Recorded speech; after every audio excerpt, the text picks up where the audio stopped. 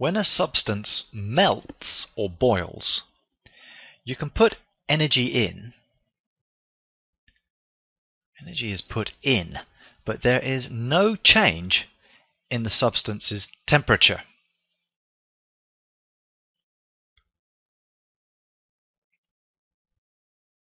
Now that's a bit strange. I mean, after all, if you put thermal energy into water, then its temperature increases, because that means its particles of liquid move around faster. And that's what temperature is. It's a measure of how fast the particles are moving or vibrating. So why is this? Why is it that you put energy in at the melting or boiling point, but there's no change in temperature? What's happening to that energy?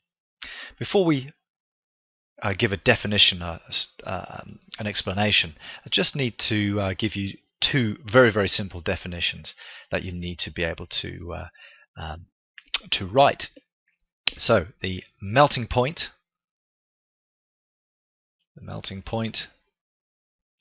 is the temperature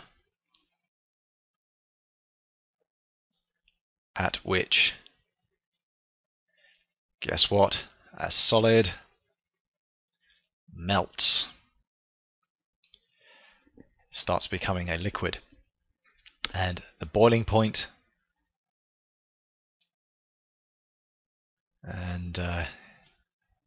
is the temperature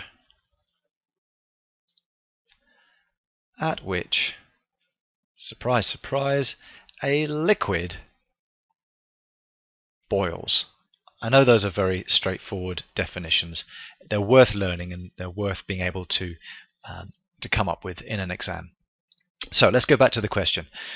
Why is it that energy is put in to a material at its melting or boiling point, but there is no change in temperature? And the reason is, so this is because at the melting point,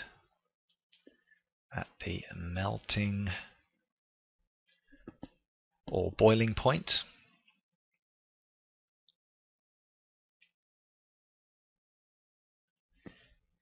the energy absorbed is used to, keyword here, break the solid or liquid bonds between the particles. So you put more energy in, and if it's water that's reached its boiling point, that energy from the kettle, for example, is not used to increase the temperature anymore. It's used to break the solid or liquid bonds. It's break the liquid bonds, in the case of water boiling, between the particles, creating gas particles which can escape. So just put a little addition down here, which is the energy put in no longer causes the particles to vibrate or move